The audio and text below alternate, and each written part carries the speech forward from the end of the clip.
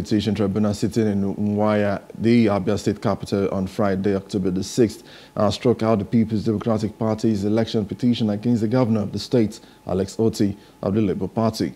Now, the three-man panel led by Honorable Justice H.T. Dwada in a 3-hour judgment dismissed the 3 grounds: Otti's qualification to participate in the 2023 governorship election, electoral malpractice, and Otti's inability to score the required number of votes to qualify him to be declared the winner of the 2023 polls, and for which PDP approached the tribunal.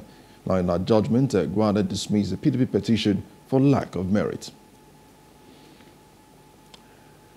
Hello, hope you enjoyed the news. Please do subscribe to our YouTube channel and don't forget to hit the notification button so you get notified about fresh news updates.